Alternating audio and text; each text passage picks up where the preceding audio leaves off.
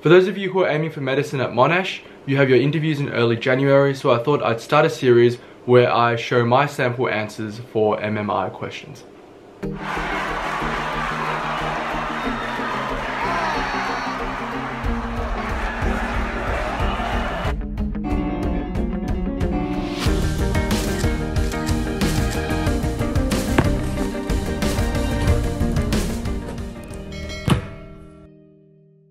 Hi everyone, welcome back to the channel. My name is Darren. I just finished my first year of medical school at Monash University here in Melbourne, Australia. Today we'll be looking at a MMI scenario which I just found online, and I think it's pretty good in terms of showing how to think very broadly. So let's get into it. I'm going to pop the scenario on the screen in a bit. I'm not going to talk too much about it. I'd just like you guys to have a read of it, think of what you'll be thinking about, what are the key issues and how you would answer the coming questions.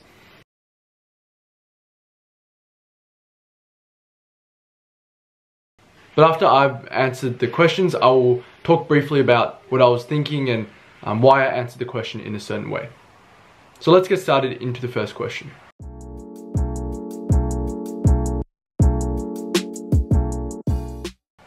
Kathy's definitely been put into a very difficult situation. So if I was Kathy, I'd have to pick between two very hard choices. One is I move interstate with my mother, I have to repeat another year of uni. And secondly, I could stay where I am and live with my aunt, but there are also certain disagreements there. So there are definitely a lot of considerations I need to take into account and weigh up before I actually make my final decision. So on one hand, we have me moving over with my mother interstate.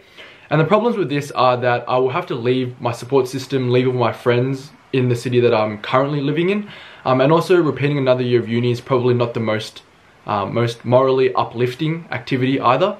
And in addition to that, just repeating uni is very costly as well. So financial money is a big problem for my family, and for me to repeat another year of uni would probably be very draining for my mother.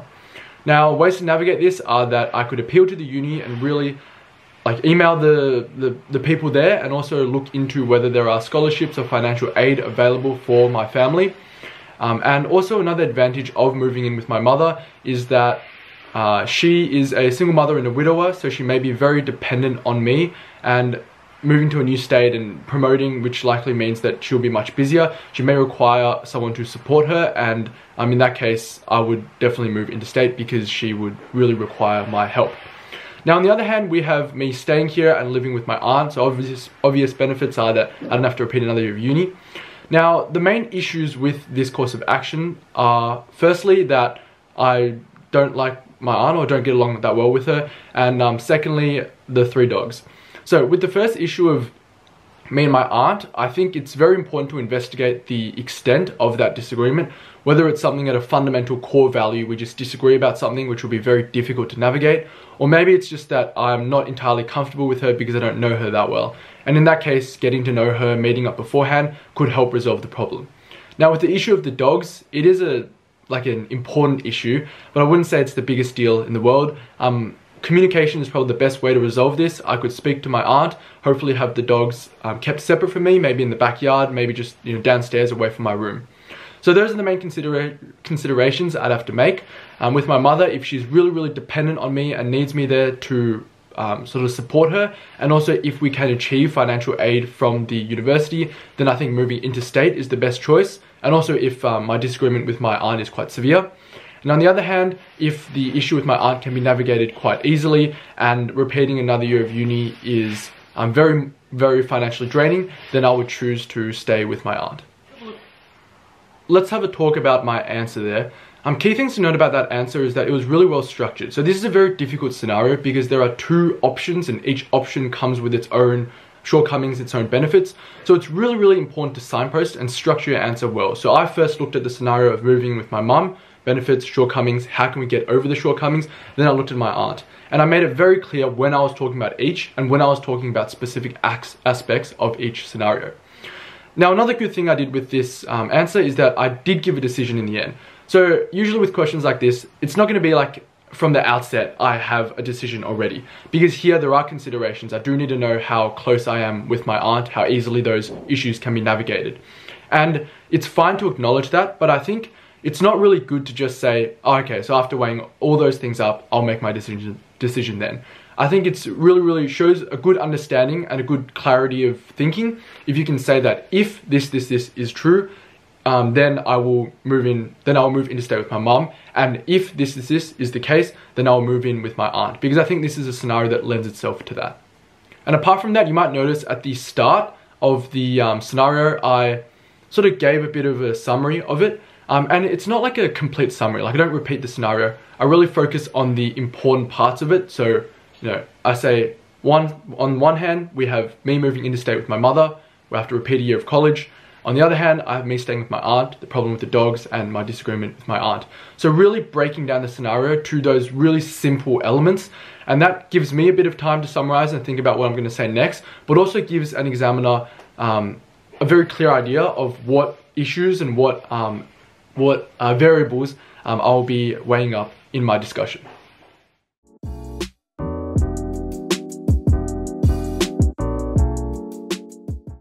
That's a very interesting question. I think it can be argued that Kathy's mum is being somewhat selfish because she is moving interstate and, you know, forcing her daughter into quite a difficult decision. But ultimately, I don't believe that she's being selfish because her move to interstate is not arbitrary. It's because she has received a promotion, and so she can have better financial aid for her daughter and for college and for just living expenses in general. And I think that is a very kind act for Kathy's mother to participate in. And also, I don't think it's that easy for Kathy's mother either. She's really responsible for looking after her daughter. It's not clear in the scenario whether there are other sort of parental figures in Kathy's life. And also, Kathy's mother also has to move interstate for that job to happen. She probably has her own friends, her own support network, but she has to uproot all of that as well. So while I do think there, at a surface level, it appears that she may be selfish because we see that Kathy is forced into quite a difficult decision. But I think ultimately, when you look at the reasons for why Kathy's mother is moving interstate, it's not really that selfish at all. All right, let's have a talk about that question. So firstly, with that question, the moment I heard it, or read it, or no, you would hear it in the actual MMI because they read the question to you, I realized that it's not that deep of a question. I just don't think she's being that selfish no matter how you argue it. And so I wouldn't try and fluff and spend a lot of time on it. It's better to spend time on the better questions. And if there is, time left over at the end, maybe you can return to this question and just say some stuff. But just really answer it, hit the main points, and just move on. Don't feel like you need to spend equal amounts of time on each question.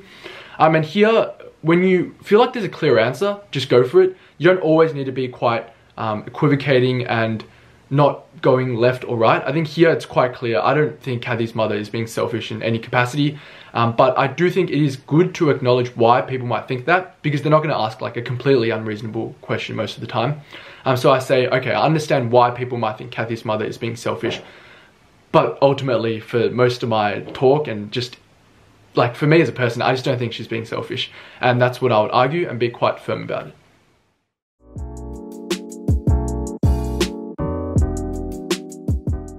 Okay, so a difficult decision I've had to face in the past. I think one of the most difficult decisions I've had to make was deciding which extracurriculars to sacrifice for my academics in year 11 and year 12, and also to what extent should I sacrifice those extracurriculars. So those activities were always a really big part of my life. They helped me relieve stress, and these were namely debating, public speaking, swimming, piano. In particular, swimming and piano were activities that I participated in since I was really young, 5 or 6 years old, and I would do them multiple times a week and compete at a very high level in them. And they were basically a core part of my identity and who I was as well. So it was a really difficult decision for me to think about how much I should sort of take back from those activities to focus on my academics, which I also thought were really important. Now, the best method to attack this for me was that I really spoke to everyone around me, my parents, my teachers, my coaches, who really knew me well, and I really I shared everything with them, discussed my options with them. And the main way I learned how to navigate this was to really think about what I wanted to achieve. So with things like swimming and piano, I had competed at a very high level, but I didn't want to in the future. I wasn't aiming for the Olympics or anything like that. And I'd done most of my grades for piano as well. So thinking like that, I was happy to cut down a bit. And also because with swimming, I was just really enjoying competing for the school. And most of the school events are shorter, so I didn't have to train as much. With things like public speaking and debating, I thought that they were a bit rarer throughout the year. Public speaking, there's only a couple times. So I didn't think they were a big impact on my academics. And also I knew myself as well. I'm quite disciplined, quite motivated. And so I knew I could maximize my time and wouldn't waste too much time outside of my extracurriculars. And also, honestly, those activities help relieve a lot of my school stress as well. So ultimately, I cut down a bit on swimming and piano, kept up public speaking, debating, and of course, studied really hard in year 11 and year 12. So the main lesson I learned from that, and a way that I've sort of adapted to tackle difficult decisions in the future as well, is to really think about what I want to achieve in the future, what goals I want to hit in terms of my academics, my extracurriculars, and then make decisions and shift my time and effort based on where I want to be in the future. I think that sort of retrospective way of looking at things was really helpful for me. Okay, so that was the final question. Just a heads up, in your actual MMI, you will have 4 questions, not 3. This one just said 3. So with that last question, that's how they sort of slide in personal questions. They tack it on to the end of a scenario. Now, 2 things are really important with how to answer this question. Firstly, you have to make the examiner emotionally invested in you. Okay, so for example, with swimming, right? If I just said I had to cut down on swimming to focus on my academics, they'll be like, okay, cool, great. Kind of sad, but whatever. You got to make them feel invested. You got to talk about, so for me, and everything's true, right? But you just got to tell it to the examiner, otherwise they don't know. You got to say like, okay, I've been swimming since I was a child, and I've competed at nationals, at states. It's brought me a lot of joy. It's taught me discipline. It's something I really did multiple times a week as well, and it helped me gain more friends as well. By saying that, that's what makes it a difficult decision, right? It's not the fact that, okay, I quit swimming, not I quit swimming, I cut down on swimming for academics.